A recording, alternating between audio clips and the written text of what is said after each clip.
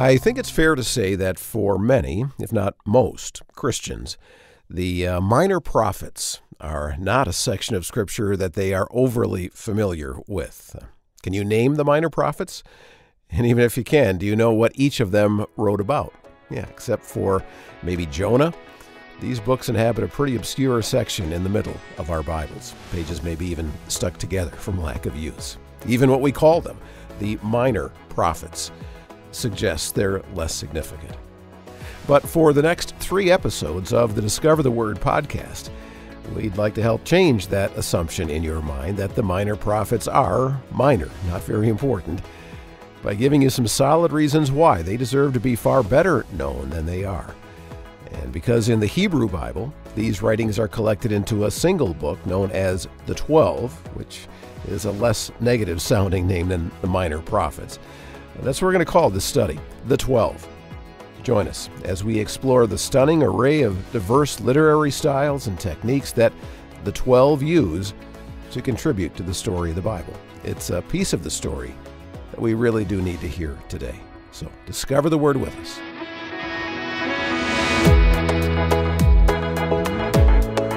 And welcome to Discover the Word, the small group Bible study from Our Daily Bread Ministries. Around the table with you for these next 3 episodes of the podcast, studying the minor prophets, will be Bill Crowder, Elisa Morgan, Daniel Ryan Day, and Rasul Berry.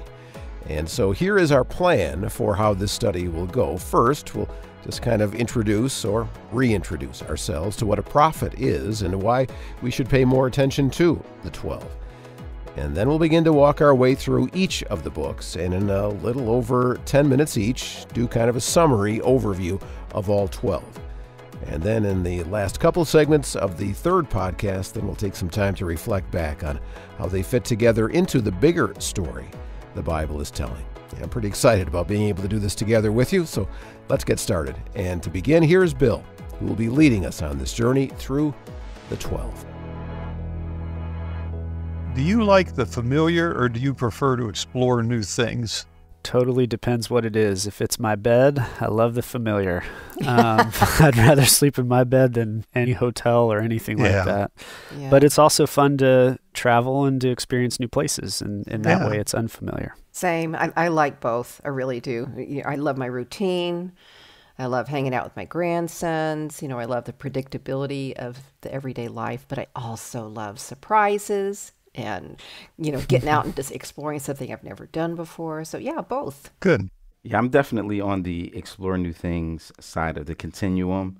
I even like finding new ways to get to the same place, which sometimes drives my wife crazy. She's like, really? Yeah, just try to always find the best route, the most efficient. And so, yeah, I'm definitely a new things person. You don't use your GPS and just obey? Sometimes I do, sometimes I don't. I like to explore new things.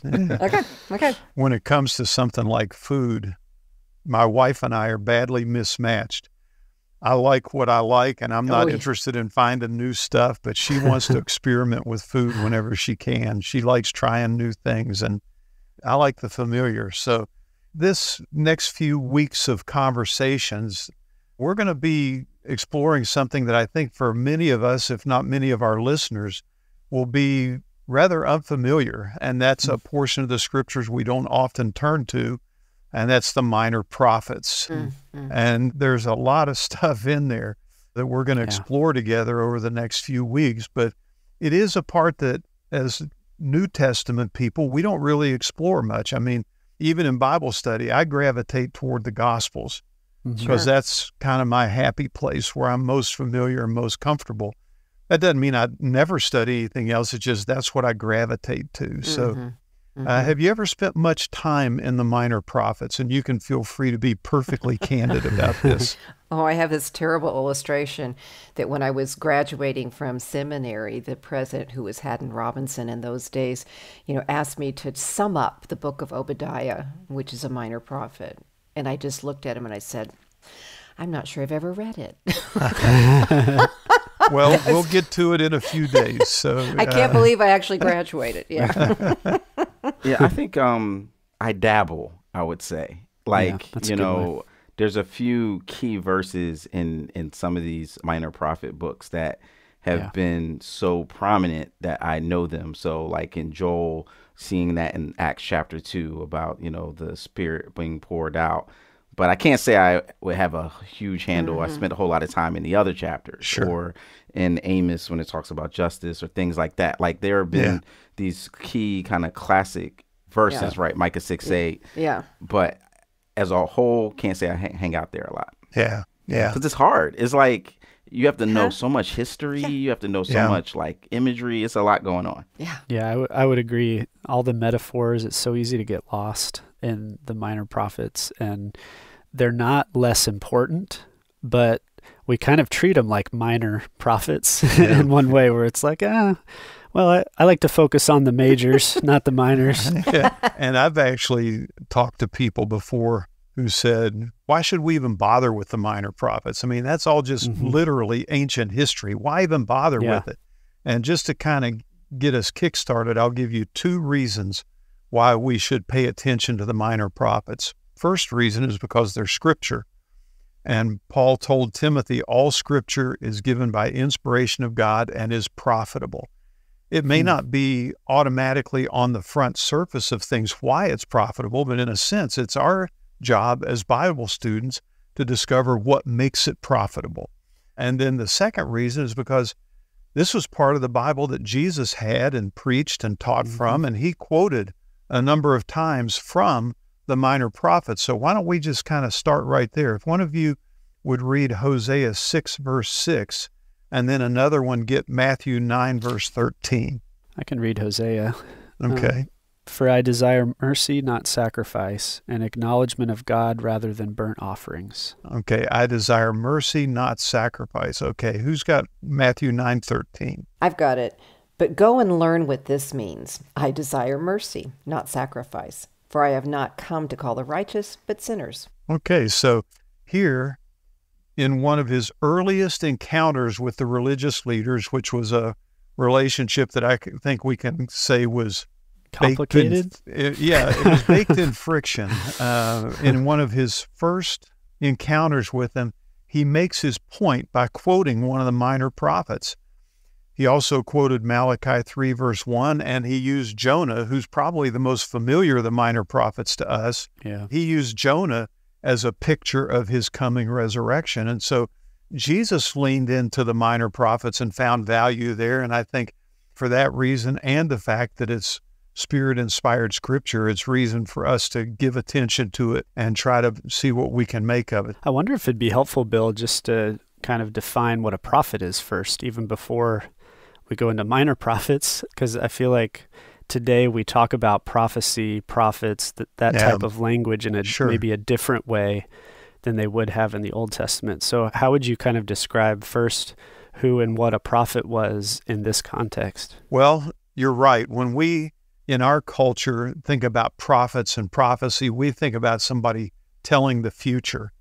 And to be certain, there is a component of that, especially in the Old Testament prophets. You've already mentioned, Rasul, Joel chapter 2, where Joel talks about the Spirit being poured out, and that, in a sense, speaking in advance of what would happen in Acts chapter 2 on the day of Pentecost. And Peter pointed that out in his Pentecost message. So there can be a telling the future component to it, but most of the time, to prophesy was to just make a proclamation. It was to declare something, and the prophets, whether the major prophets or the minor prophets, were usually making a proclamation to someone about where they had fallen into sin and needed to repent in order to receive mercy and forgiveness. Does that help any? Yeah, it does. I think I'm also thinking of how there's like the accusation and the call to repentance, but then there's also like the glimmers of hope throughout too. Yeah. And then I feel like the prophets are also the ones that maybe embody the message in their bodies the most, because they often have a very interesting experience, whether it's like building a city and laying down next to it for a long time, or cooking over poop and having to eat what they're cooking. Like there's some really weird things that happen in the prophets too. Yeah, they're odd dudes. You know, I think as the Bible Project guy said that prophet is somebody who's had a radical encounter with God.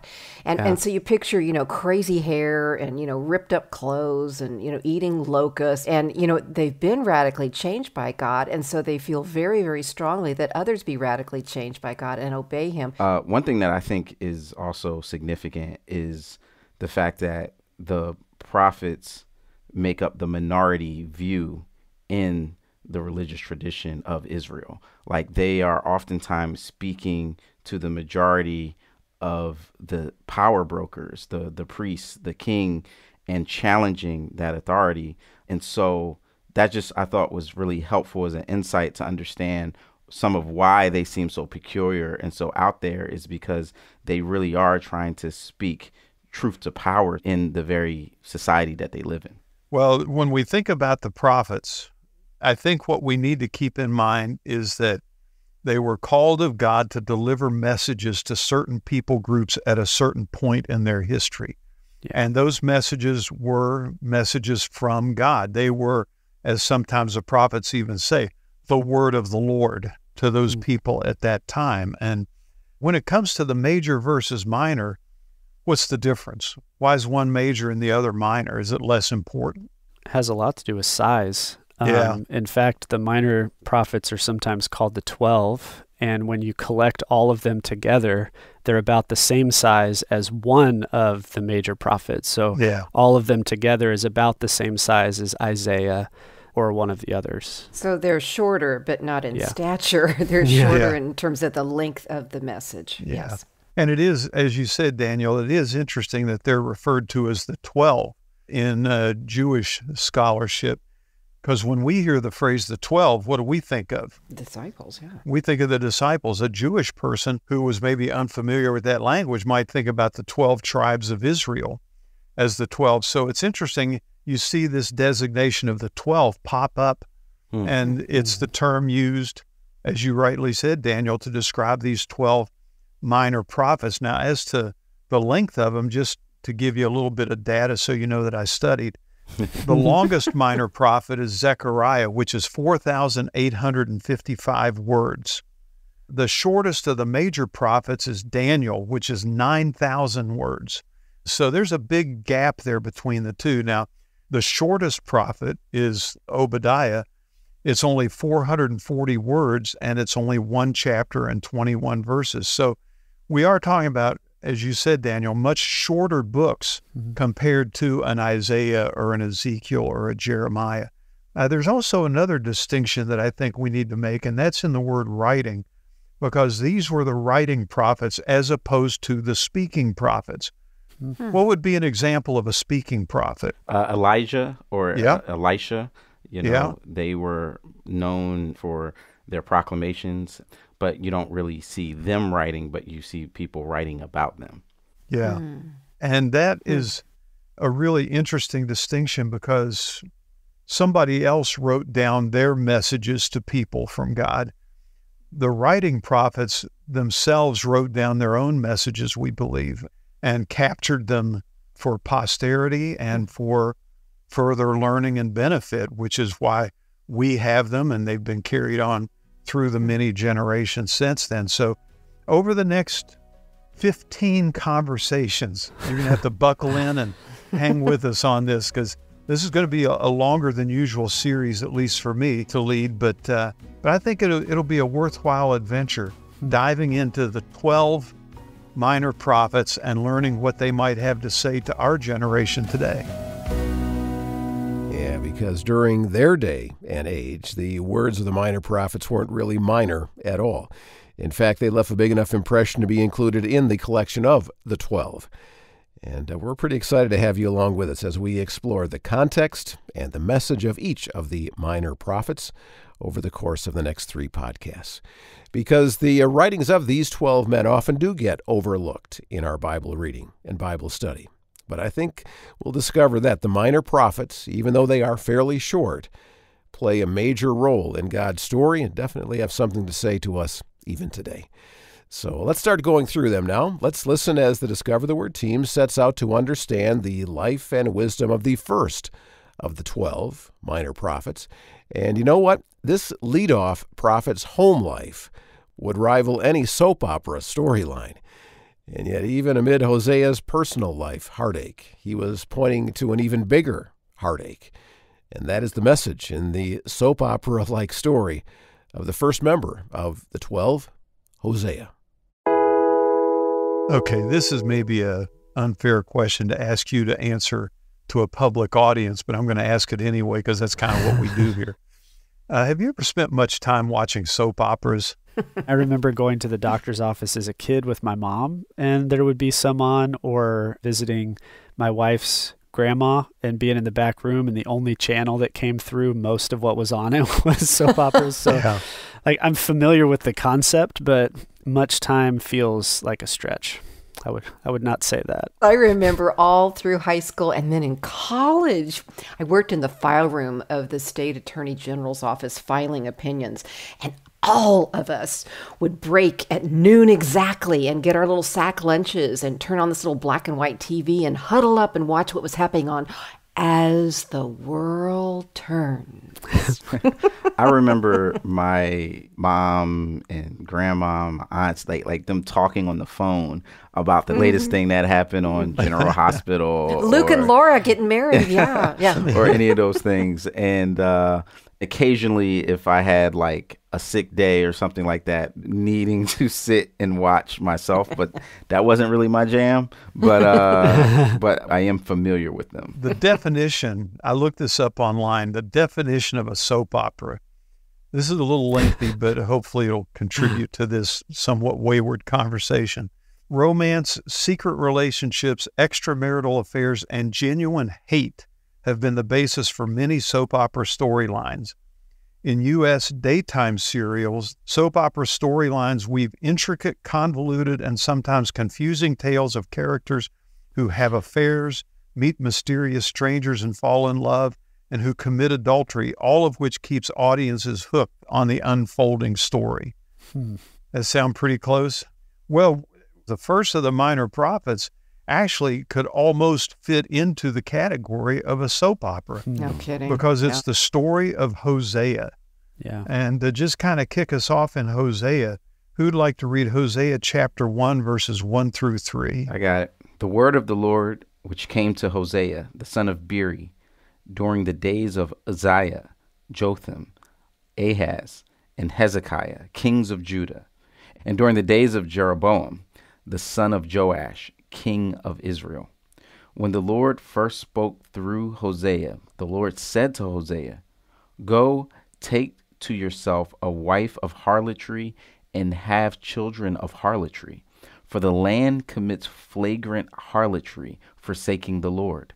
So he went and took Gomer, the daughter of Diblaim, and she conceived and bore him a son. You know, I don't remember seeing this verse in my Awana memorization list, mentioning harlotry 3 times. Nor should you have. There are a whole lot of Bible stories that should never be taught in a children's Sunday school class, and this very well should be one of them, I think.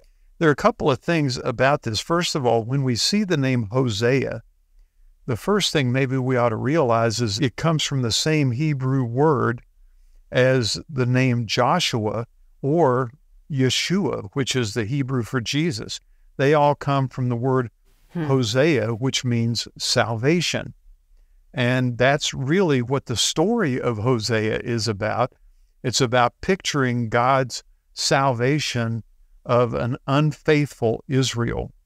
But what's really interesting is that some scholars think that when the 12 were placed onto a single scroll, some scholars believe that perhaps the reason Hosea was put first is because the significance of his message is that it focuses on God's chesed love, his faithful love, his covenant love.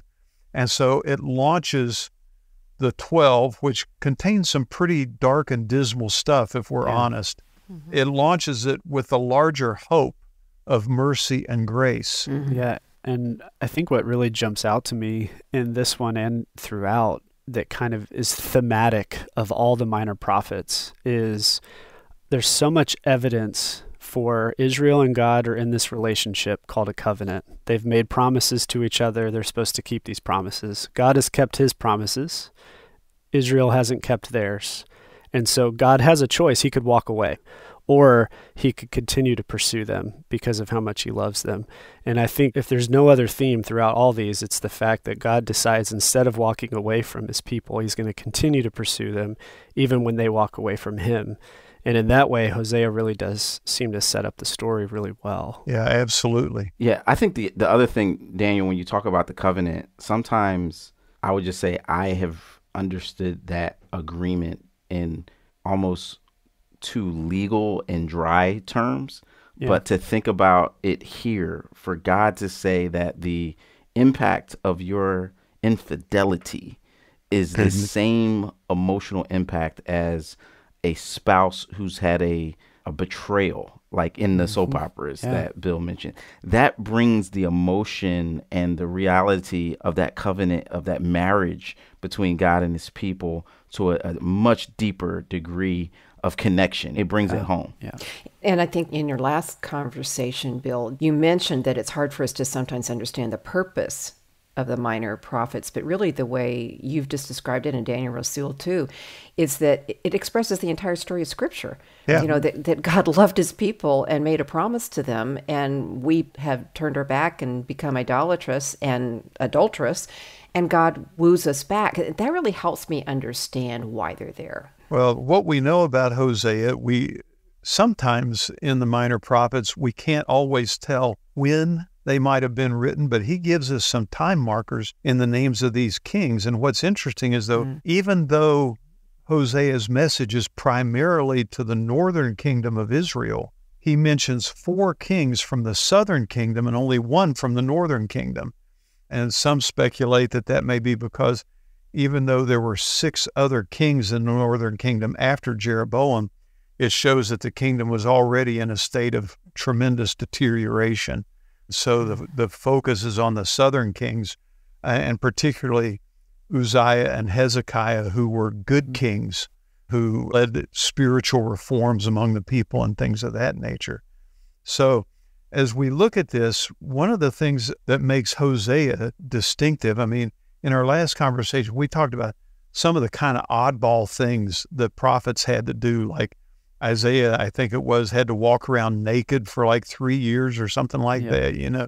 But none of them lived such a personal, intimate display of their story and their message as Hosea did, because it's a very, very personal story of betrayal and unfaithfulness and adultery that his wife Gomer commits. And so as we look at this, her actions are characteristic of the actions of Israel.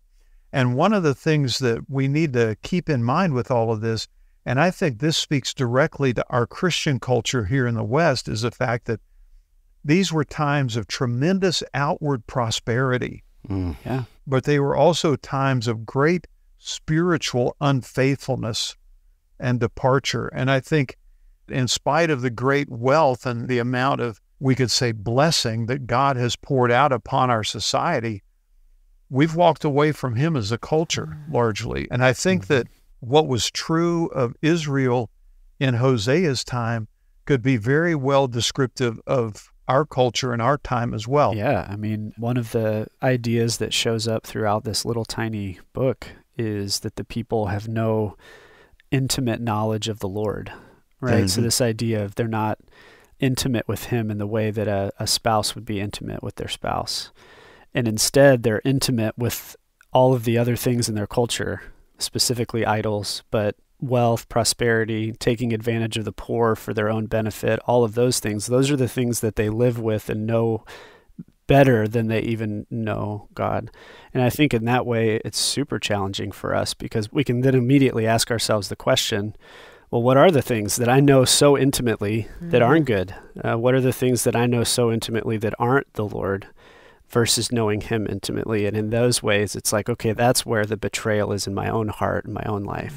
Yeah, I also think it's relevant to think about the fact that just because you have prosperity financially does not mean you have prosperity spiritually. And in fact, we often see an inverse relationship of those things in the minor prophets in particular. And we see that with Jesus, right? I think about in Revelation, in one of the letters to the churches, you think you are wealthy and you have this reputation for your great wealth, but I say you are poor.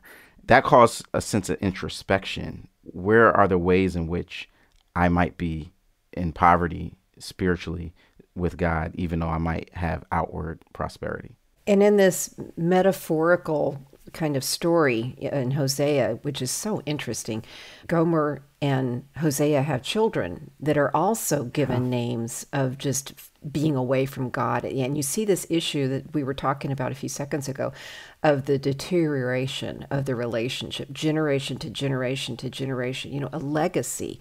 And, that if you study our culture and the post-Christian world in different parts of the world, and then you see a resurgence in other parts of the globe, there is this legacy of pulling away from God. Yeah, I think all of these things combine to paint for us a picture of what Hosea's life example, which was kind of like a living parable. Jesus told parables.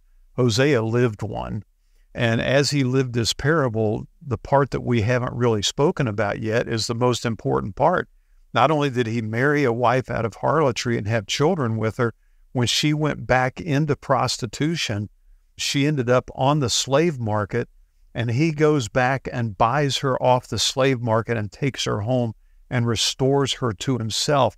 And God says, that's what I want to do with you, Israel. I want to bring you home. I want to restore you to myself, because even though you've been unfaithful to me, I still love you.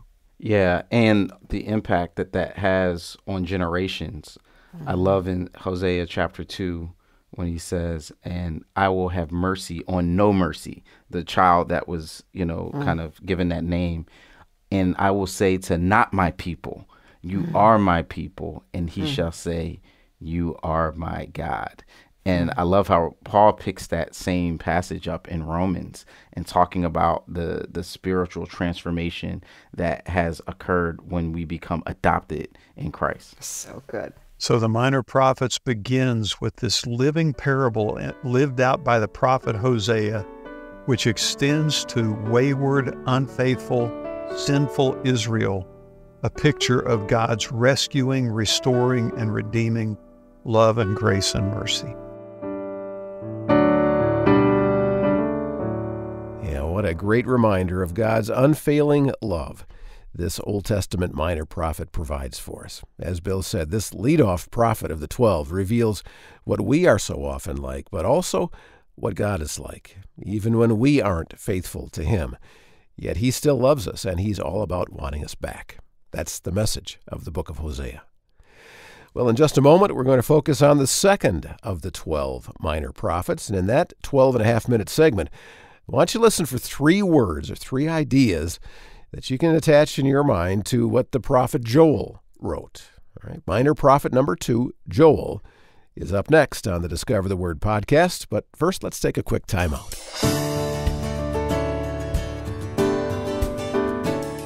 Now, Discover the Word is a Bible engagement outreach of Our Daily Bread Ministries. And one thing we know about you who study with us is that you are serious about studying the Bible. And so that's why from time to time we try to highlight for you some options that we have to help you go even deeper into your study of the Scriptures. And one thing we think really fits you well is Our Daily Bread University. It is an online university with a wide range of courses.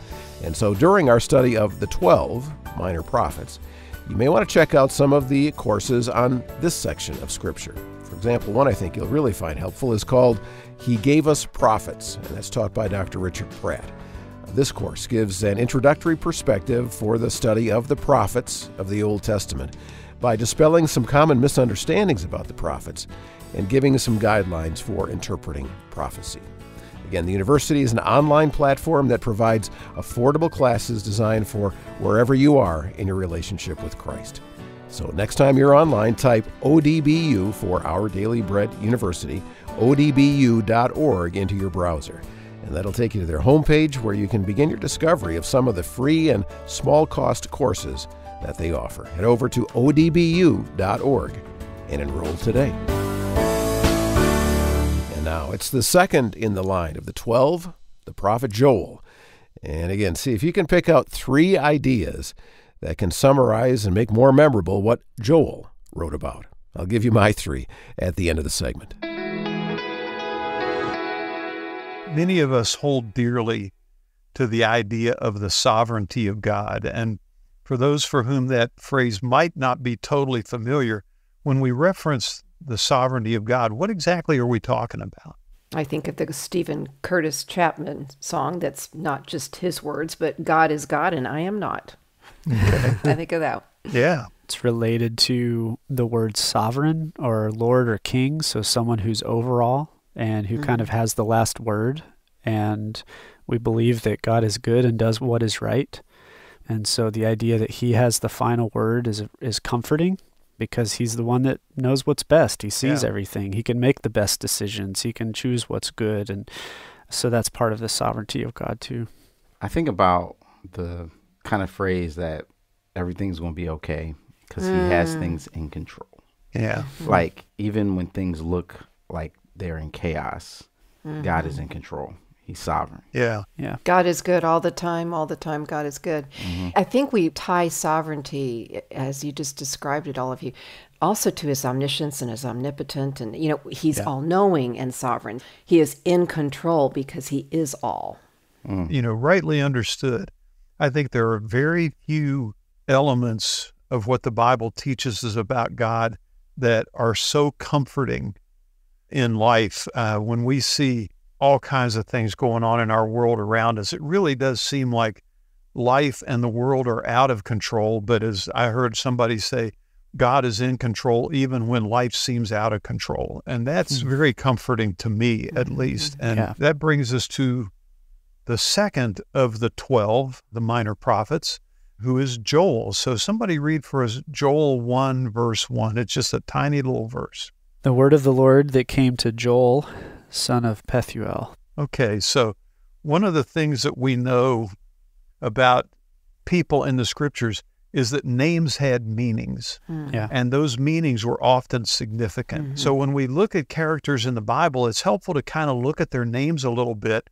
And it says that Joel was the son of Pethuel. The name Pethuel means God delivers or God rescues, which is really cool. And the name Joel means Jehovah is God. And just, again, for those for whom this idea might be new, anytime you're reading the Bible and you come across a name and it has E-L in it, that's the shortened form of Elohim. And when you see a Yah or a Jah, that's the shortened form of Jehovah. So when you have Joel, that means Jehovah. Jah is God, El. And it's kind of the mirror image of the name Elijah. Eliyahu, God is Jehovah. Joel is Jehovah is God, and Elijah is God is Jehovah. And so it's interesting how the names express certain things. And with Joel, his name pointing to Jehovah as God, to a people that have wandered into systemic, chronic idolatry, his very name is a reminder to them that they have abandoned the one who is God to pursue other things that are not God. Yeah, that's really heavy. And I also notice, especially in comparison to in our last conversation, we talked about Hosea, where there was a lot of historical context given about the time that Hosea emerges, the kings that were there. Joel is kind of unique in that it only mentions his name and doesn't give much historical context there. Yeah, and we get that sometimes. With a couple of the prophets, we're given a lot of information about themselves. With others, as in with Joel, we're told who his dad was, and that genealogy thing is such a big deal in ancient Israel that it's not surprising that if he only gave us one thing, it would be something of his family lineage, because that was so very important. In our last conversation, we talked about Hosea. Do you remember who Hosea was primarily prophesying to or at?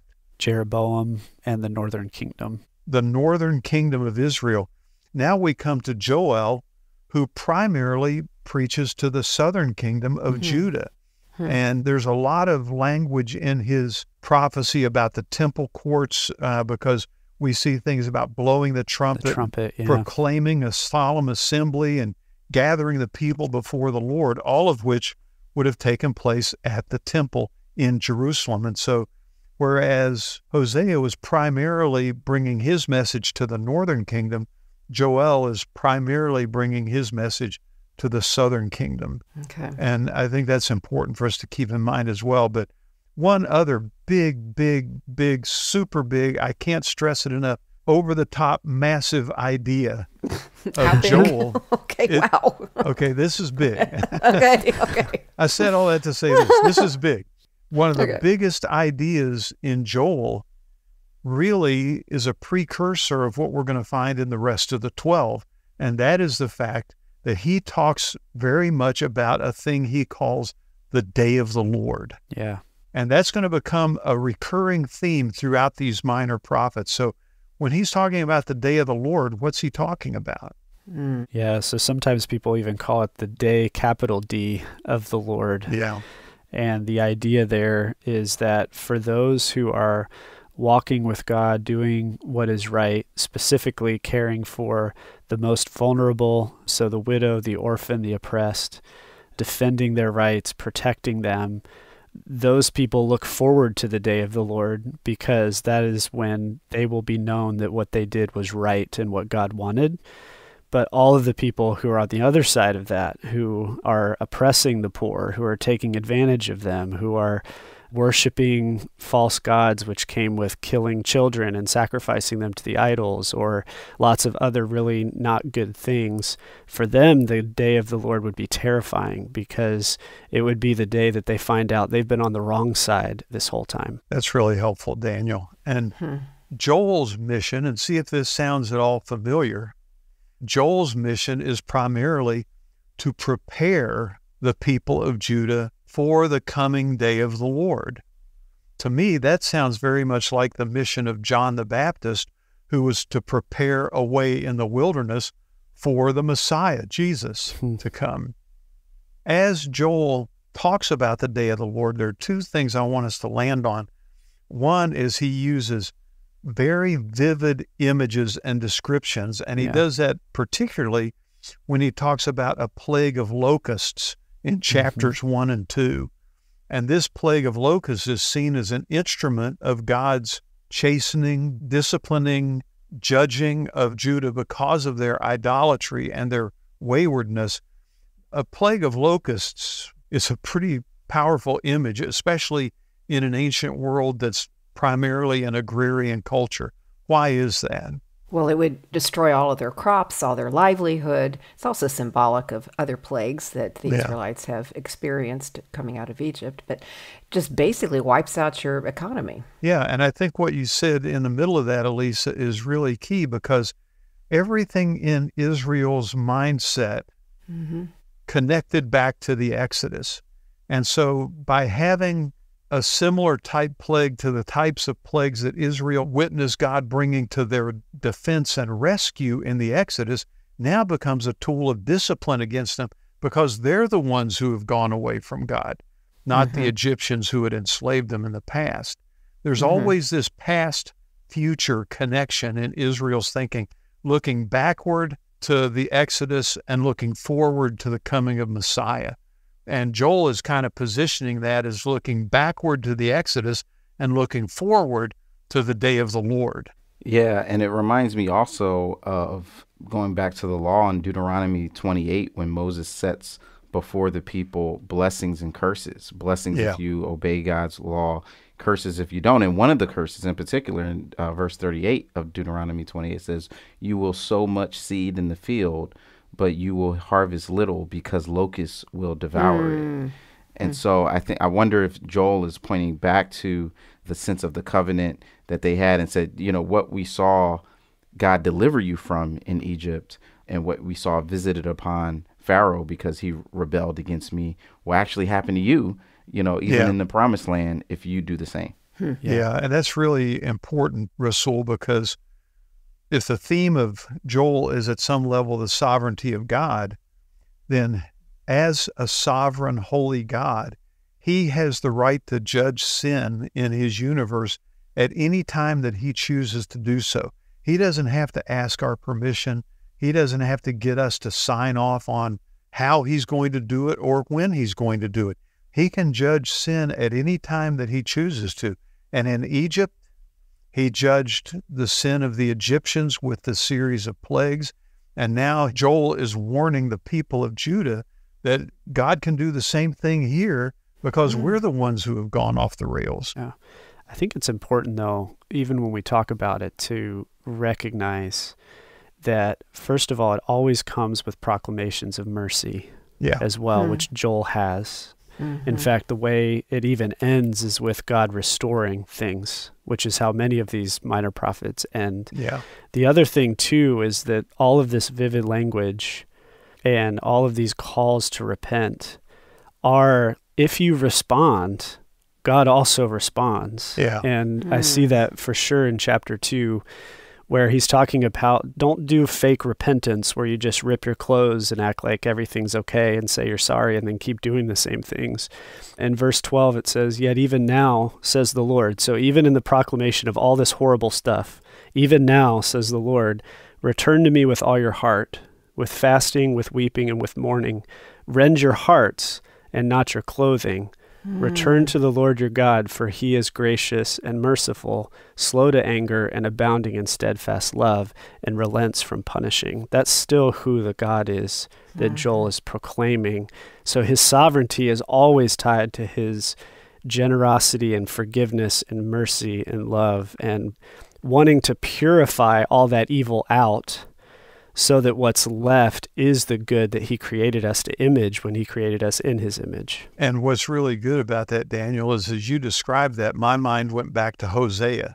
That was the same thing as the story of Hosea. And we see this recurring theme of sin on the part of God's people, the promise, not just a warning, but the promise that God not only will judge, he must at some point judge evil in this world.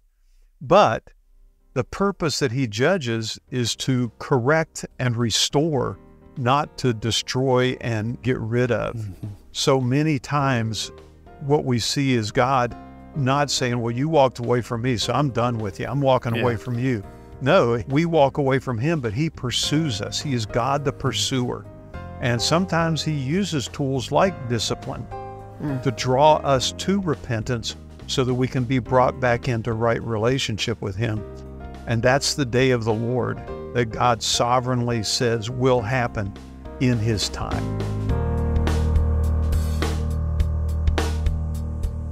All right, so basically 3 things that will help us remember what the minor prophet Joel is about: sovereignty, the sovereignty of God, the day of the Lord, and locusts. Attach those 3 ideas in your mind to Joel, and you'll have a better handle on the message of the second of the 12, the second of the minor prophets.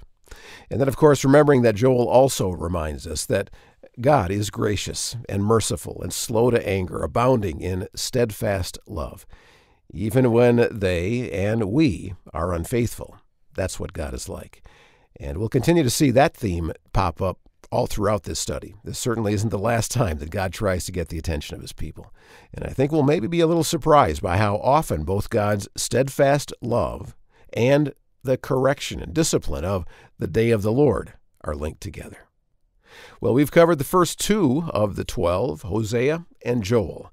And now it's time to meet the next in the line of the minor prophets, someone who didn't necessarily even want the job as prophet and who, by his own admission, didn't have the credentials. But let's explore what we need to know about Amos and why his message is so important.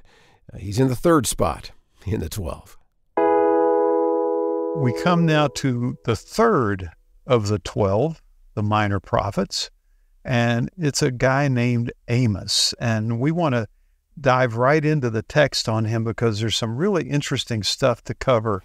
Because in a previous conversation, I think, Daniel, you were the one who mentioned that we don't often get a whole lot of biographical information about these guys, but actually we get more about Amos than almost any of the rest of them. So we want to try to unpack as much of that as we can. Who would like to start us off by reading Amos 1, verse 1? I will. The words of Amos, one of the shepherds of Tekoa, the vision he saw concerning Israel 2 years before the earthquake, when Uzziah was king of Judah, and Jeroboam, son of Jehoash, was king of Israel. Okay. And as if all that is, we get it all, right? That's clear as mud. And we're going to add to the muddle here a little bit. Who would like to read Amos 7, verses 14 through 15? Yeah, I got it. I am not a prophet, nor am I the son of a prophet, for I am a herdsman and a grower of sycamore figs. But the Lord took me from following the flock, and the Lord said to me, go prophesy to my people Israel. Okay, so for Amos, being a prophet was like a second career path. Yeah, and one that he didn't choose for himself. Correct. Right. And I would suggest that no true prophet ever selects it for themselves. Yeah. If they're really a prophet, it's because God called them to that challenging task. In fact, in that context of chapter 7, the reason he's saying that is he's like, what are you jumping all over me for? I didn't even want this. Yeah. I'm a sycamore fig grower and I follow sheep around, but God told me I had to say this. Oh, I love it. And the thing about it is as we've studied before, when we looked at the life of Elisha earlier in the Old Testament, what we find out in the life of Elisha is that there were these things called the schools of the prophets. And they were kind of like ancient Bible schools or seminaries where people would be trained to be declarers of truth, whatever that looked like in their setting and in their generation. And Amos is readily admitting here, I don't have any of that. That's not what I was trained for. He said, I'm not a prophet, nor am I the son of the prophet. He said, what I am is a herdsman and a grower of sycamore figs. Now that's pretty specific. It starts off in chapter 1, verse 1, a shepherd of Tekoa. How does that relate to the herdsman part? And then what do you do with that sycamore fig thing? I mean, he's a lot like many of the other people in his time, which are simple jobs for subsistence living. So the things that they could eat or drink and caring for those and providing for their family and for those around them. So it's a rural herdsman lifestyle of walking around, following sheep, trying to find places for them to eat and drink, because that's pretty difficult at times, and then growing things. And so he's just a herdsman and a farmer, and probably minding his own business till God shows up. Not only that, the word shepherd is a very specific term in Hebrew, which means a breeder of sheep. He wasn't just a shepherd out following him around in the field. I mean, that was part of his task, but another part of his task was breeding these sheep to make more sheep. The term herdsman is a little bit different. It refers more to someone who works with cattle. Here we have Amos kind of doing a bit of both. I wonder also if it's a built-in critique of those who should have been spiritually attuned, that God pulls this guy from obscurity, from doing something completely different, and says, this is who I'm going to speak to because he's going to be honest and remain consistent with what I actually need to say to you. Yeah, and I think we're not told that the reason he called Amos was as a rebuke to the religious leaders of their day. But what we do know is that especially in the book of Ezekiel, God kind of rails on the religious leaders of that time because they were bad shepherds. The imagery of a shepherd as a spiritual leader is throughout the Old Testament, and the spiritual leaders of that time were bad shepherds. And here he takes an actual shepherd to be a better shepherd than the bad shepherds, which makes a lot of sense. We talked about how each of these prophets in some way lives out or embodies their message. And it's almost like Amos did that ahead of time. And so now he's living out the spiritual version of shepherding after living out the literal shepherding for so much of his life. And we've also talked about the fact that these guys didn't just take it on themselves one day and say, okay, I'm going to be God's messenger to my generation, like it was a lark. I mean, sometimes they even refer to their message as a burden, because these were not easy messages to proclaim.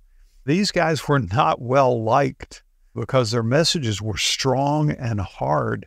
The name Amos means one who bears a burden. Wow. And his burden was not just the message, but the role of shepherding that he was bringing to his generation who lacked a true spiritual shepherd. Yeah. Think about, too, the fact that he's from Tekoa, which is in Judah, and yet he prophesies against the nations around him that surround Israel and Judah, but also he goes after Israel, which is kind of the context in which they go, "Hey, buddy, go back to Judah, Tekoa, go back to Tekoa. We don't want to hear what you have to say." But I thought that was interesting that it mentions him being from this small town in Judah, and yet he's being called to challenge everybody. And by the nations, I'm guessing it doesn't just extend to Moab or Edom, but also to the world. Yeah, and as Joel connected his message to a plague of locusts, there's also a natural phenomenon that he connects his message to, and that's a time of a significant earthquake. Mm-hmm. All of these things in the ancient world, by especially the cultures surrounding Israel, which were steeped in superstition and idolatry, all of these kind of natural disaster things were seen as portents or omens. Or even acts of the gods. Yeah, as something bigger was going on. And so he links it to this earthquake. And then again, he gives us a time marker by linking it to the kings Uzziah and Jeroboam too. So we know when Uzziah reigned and Jeroboam reigned, we can kind of place his ministry around the time of the mid-700s BC, which doesn't change the fact that he's going from the southern kingdom of Judah to the northern kingdom of Israel and preaching to Israel. And once again, the message is about idolatry. Yeah, not just idolatry, but also the wealthy neglecting the poor being sold and denying them any kind of representation in that process. Yeah, there was a lot of debt slavery in the ancient world where people would go into debt just trying to keep body and soul together, and they would have to sell themselves kind of as an indentured servant to someone to pay off their debts, and then they had to work however many years it took to work off that debt. That was called debt slavery, and there was a huge amount of that in the ancient world. I think about that relationship we see between injustice and idolatry throughout the prophets. And it reminds me, I saw this quote from Andy Crouch in his book, Playing God, that I thought was very powerful. He said, "God hates injustice and idolatry because they are the same thing. The introduction into God's very good world of false images that destroy the true images God himself has placed in the world to declare his character and voice his praise." And so there's this real complicated dynamic where he's talking to religious people who are saying, look, I want the day of the Lord too. And then in Amos 5:18, it says, woe to you who long for the day of the Lord. Why do you long for the day of the Lord? The day will be like darkness and night. And then he goes and talks about it.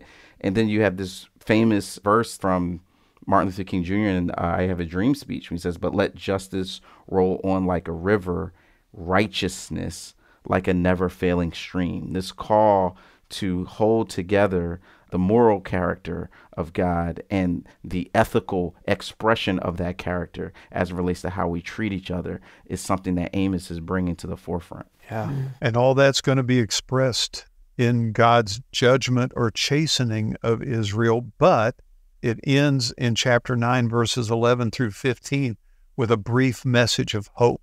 Yeah. Yeah. And the language of I chose you shows up throughout this little book too. In fact, one of the kind of dilemmas that's brought to the surface is God linked his name to these people that are treating everyone else unfairly, that are causing injustice, that are showing up at worship services and acting like everything's okay, but their worship is just a joke because they're causing injustice, they're taking advantage of the poor, all those things. So one of the kind of question marks in the back of our minds as we read Amos is, what is God going to do about this fact that he's married, quote unquote, or sharing his name with this people that are causing all of this evil and doing all of these things? And yet even within that is the theme that we've talked about in some of the others, which is still this theme of, but I did choose you and I have plans for you. And all of this hard conversation that we're having, my intention with that as the Lord is for you to come back and for us to have a good relationship and for you to bear my name in the world in a way that seeks justice and shows mercy and love in the same way that I'm showing that to you. Yeah, we think about God calling Israel to be his chosen people as this extraordinary blessing, which it is, but it's also a burden. Mm-hmm. It's a burden to be the people chosen to represent the one true God to the rest of the world. I mean, there's a tremendous amount of responsibility there, and Israel has failed in that. And as a result, God is going to hold them accountable and responsible for their failings, but he'll preserve a remnant that one day will be restored to spiritual relationship with him. And once again, that's the message of hope that they didn't know they needed, but they did need very badly.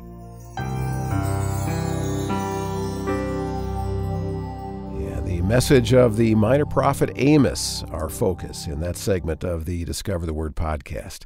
A reluctant messenger who felt grossly unqualified to deliver a message from God, but nonetheless someone God used to warn about the coming discipline if his people didn't turn from the idolatry and oppression of the poor. There's a lot in that part of the conversation that should make us pause and think about how those times are like our times and we are like them. And actually, they had a really helpful 3.5-minute or so conversation that followed that segment. Because of time constraints, we weren't able to make available to those who listen to our daily radio broadcast of Discover the Word. Rasul mentioned how Dr. King quoted Amos in his I Have a Dream speech. But then he and Bill continued down that trail. And so here is that appendix to this conversation about the message of the minor prophet Amos. Yeah, so Martin Luther King quoted the minor prophets too. Oh, yeah. I mean, interestingly enough, in the Black church, there's a rich tradition of referencing the minor prophets because I think that sense of synergy or connection with the moral platitudes. Reading the autobiography of Frederick Douglass was like a transforming experience that helped me to see that my burdens for justice and faith were not mutually exclusive. I was in the African American literature class, and we were given that book. You know, you read throughout the autobiography, and it's pretty like a bleak picture of the church of slavery times. In fact, he talks about how his enslaver, I think, was part of one of the awakening movements and had this deep religious conversion and became more brutal to him afterwards. And so I was like, man, this is kind of tough. And then at the end of the book, there's this appendix, and he goes out of his way to explain. Now, when I'm talking about these criticisms, don't misunderstand me. I love the pure, peaceable Christianity of Christ. I therefore hate the hypocritical, slave-holding, women-whipping, man-plundering religion of this land, the two of which are so extremely different that to call one the other is actually libel and slander against God. And he goes on from there, and I was like, wow, he had really thought deeply. And then I started to read more of his, and so he quotes from the prophets quite a bit, and I think very easily saw we call platitudes that were used to kind of justify some of the most egregious treatment of humanity that we've seen, in our civilization. Rasul, as you were describing that transformative experience of reading that book in a very different way and for very different reasons, I kind of had a similar experience when I was reading the biography of Dietrich Bonhoeffer, because in a time when the church was not just accepting Nazism, but furthering its agenda, Bonhoeffer kind of stood up and told the truth. And as we've seen, sometimes they get your head cut off, and he paid the ultimate price for refusing to be silent about what was going on in his time. Yeah, and the two of these things are related. Yeah, absolutely. Because Bonhoeffer comes to New York and goes to America and is disappointed by what he experiences with most of the churches that he goes to. And somebody tells him, go to Harlem. And he goes to Abyssinian Baptist Church, where Adam Clayton Powell is, and he hears this integrative message of faith and ethics and all this, and a railing against the injustices of American racism, which he hadn't heard in other churches he'd been to. And he talks about how that is what kind of opened his eyes to give him the theological framework to understand how to critique and push back, and why it was so important to push back against Nazism. Very fascinating connection to see those things get passed on from one to the next. Yeah, I thought so too. And, you see the realities of how broken we are apart from God. Yeah. And unless somebody addresses it, we just stay broken, right? That's what Bonhoeffer was trying to do. That's what Martin Luther King Jr. was trying to do. That's what Frederick Douglass was trying to do. And all because they knew that God wanted something better for us than that brokenness.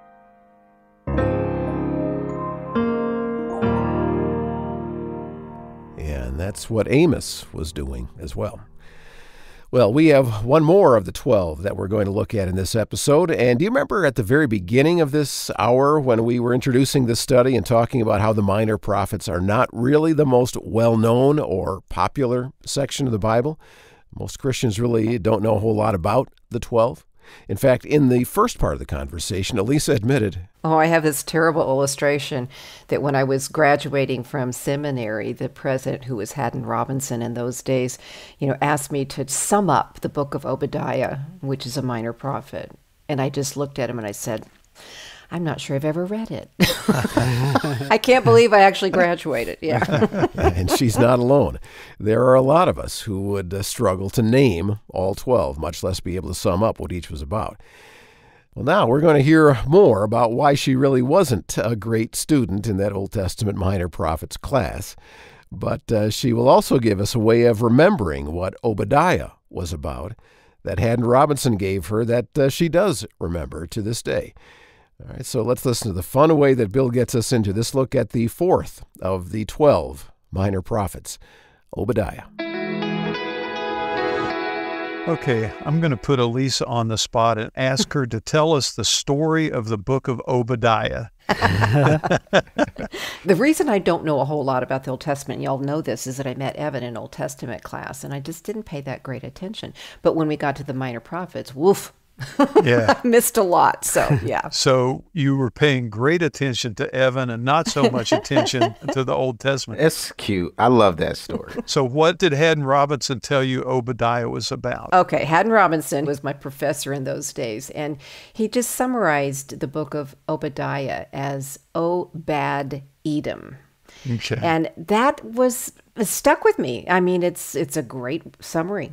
Yeah, and we want to dig into that and find out what was bad about Edom, who Edom was, and why it matters to us, and why it matters in the scriptures. And all of this does. So let's start, as we've been starting, I think most of the time, with the name. We said in an earlier conversation, when you see a Yah on the end of it, it's referring to Jehovah. When you see an El, it's referring to Elohim. So when you have the IAH on the end of Obadiah, it's referring to Jehovah, and it means a servant or worshiper of Jehovah. Now, in the midst of everything we've been seeing about people who had forsaken God and walked away from relationship with God, to have your name being a servant or worshiper of Jehovah is right there pretty much in your face what his message is going to be talking about. I'm a servant or worshiper of Jehovah, and you need to be as well.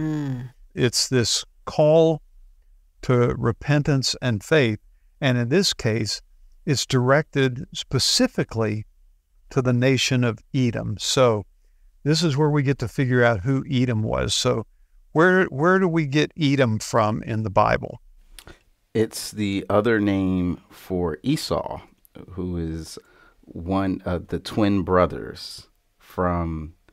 I always get these confused. Rebecca and Isaac. Yep.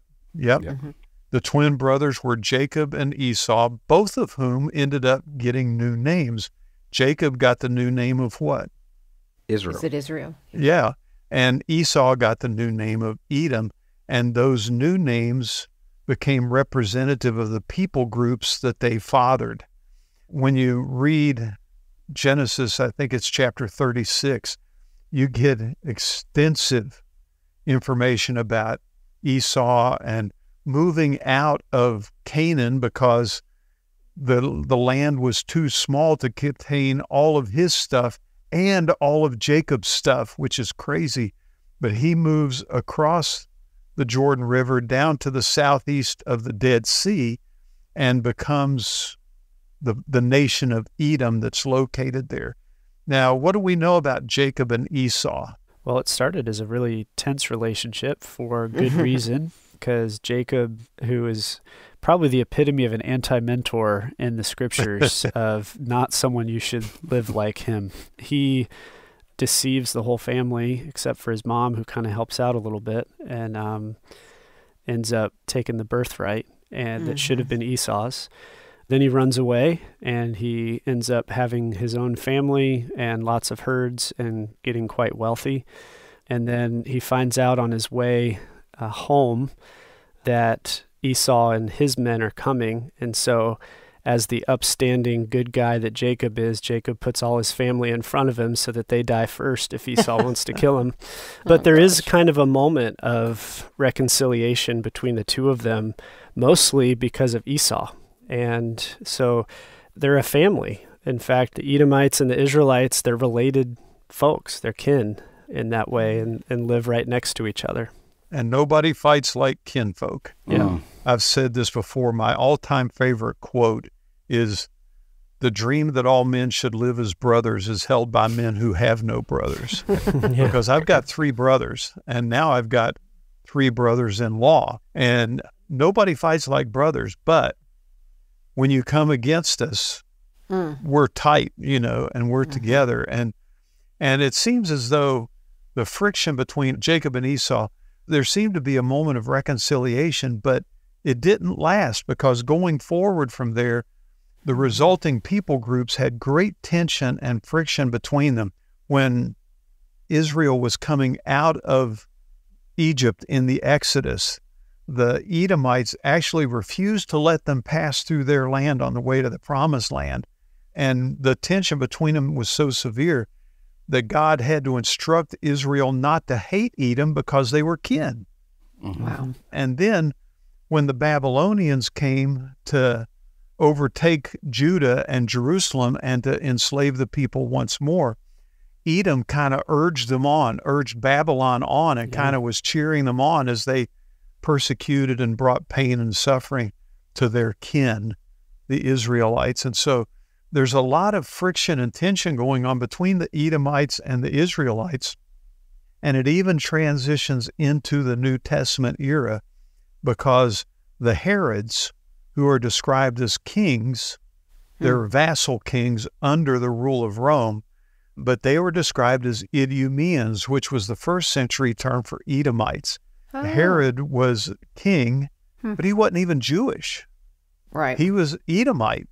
And so there was friction and tension there between him and the people that he had been appointed by Rome to rule over. So you have all of these tensions, and then you don't really see another kind of partial reconciliation until 70 AD, when the remaining zealot Jews revolted against Rome, and the remaining Idumeans kind of joined them in that revolt. And then they kind of fade off the pages of history. So there's a lot of really negative history between Edom and Israel, and it all kind of comes to a head with Obadiah's message of "Oh, bad Edom," and calling them back to the faith of their fathers, speaking specifically of Abraham and Isaac.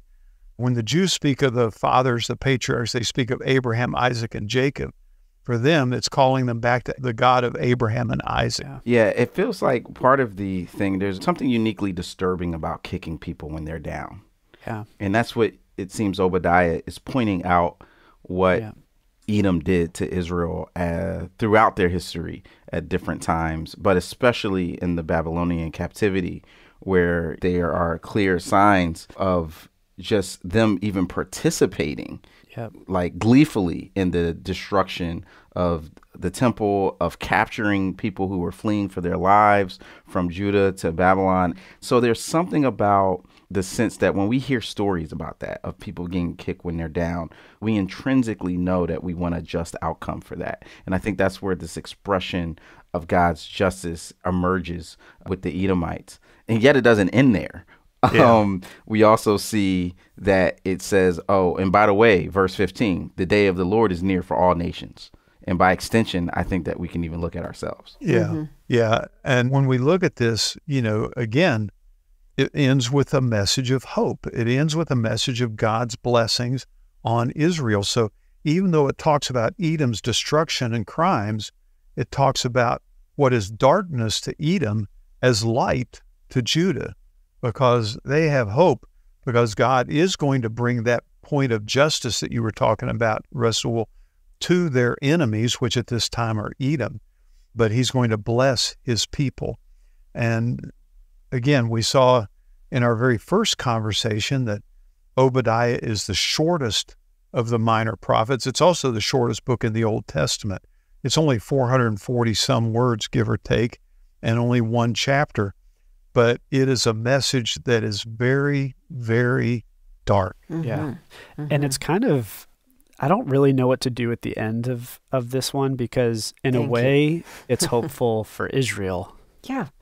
But it's kind of at the end of this, we're going to win, Edom. It goes back to the whole wrestling over the birthright. It's like it echoes back to that. And I think, why did God allow that to happen? Yeah. I mean, why did Jacob win that way? And here you see the complete destruction, and it's confusing to me. That's why I'm over here consternating, just going, huh? Yeah, you look consternated, I must say. But the reality is, this goes back to the earlier discussion we had about God's sovereignty. Mm-hmm. Ultimately, he accomplishes his purposes in the world that he created. We may not always understand why or how he does it the way he chooses to do it, but because of who he is, we can assume that just the fact he chose to do it that way means it must be the right thing, or else the God who is fully and completely righteous and just would do it differently. Well, and back to Obadiah's name, meaning servant, worshiper of God. Even in that name, and as we've talked about, each minor prophet lives out their calling. Even in that name, there is this yielding to God's sovereignty here. Yeah. And there's a sense, too, where, this isn't the end of the story. I wonder if maybe a way to summarize the warning here is, you think you're on top now. Yeah. And you're kicking someone who's struggling and in need while they're down, but you don't realize what's really happening. And there's more to this story, and you're counting your chickens before they hatch, in a way. And so I wonder if part of the warning here is just the fact that, you think you're fine, you think you've escaped all this, you think that you can treat your brother Israel this way when they're suffering, but watch out, because suffering can happen to you too. And then the story goes on from here, because it's not the end of the story of the Bible either. But I wonder if that's part of the warning here, is like, don't think of yourself too highly while you're on top, especially with the way you got there. Well, and as we wrap up this first series of conversations on the 12, Daniel, I think that's a good reminder to us too. Much like ancient Israel, we tend to equate, and we talked about this in an earlier conversation, we tend to equate material prosperity with spiritual deservedness, in a sense. And nothing could be further of the truth. If you remember, Jesus told his disciples at one point, it's easier for a camel to go through the eye of a needle than for a rich man to enter into eternal life. And the disciples he said, well, who then can be saved? They're the most blessed. They're the ones who are on top. And it's almost as if Jesus' little parable there is telling them, it might look like that way now, but the last chapter has not yet been written. And when we read a book like Obadiah, we understand that the last chapter has not yet been written. But when it is written, it will be written by the one that Abraham said was the judge of all the earth, who does what's right.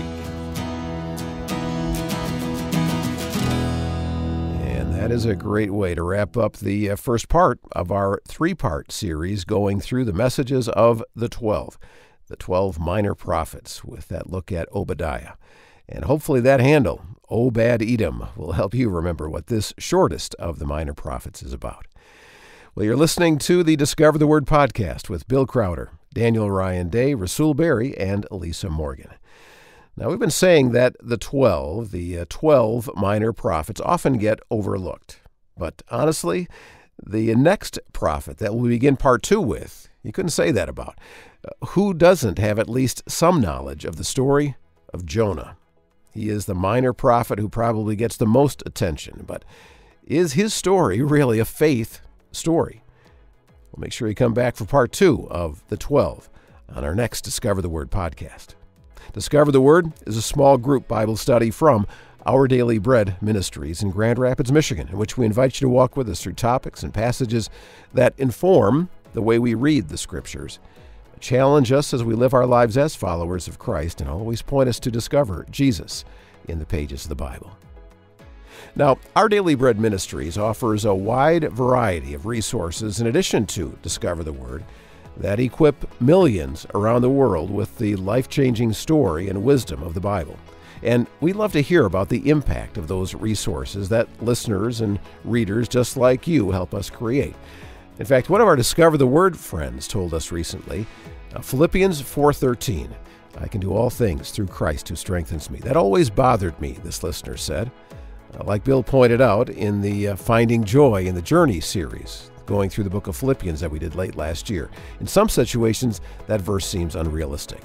When they stated that one definition related to this verse as endurance, well, I got excited. That makes the verse much more realistic and relatable. Well, we're thankful that listener shared that with us. And you know, it is your support that helps write thousands of stories just like that one. And so if you'd like to consider partnering with us financially, go to discovertheword.org. Click on the Donate button up at the top of the screen.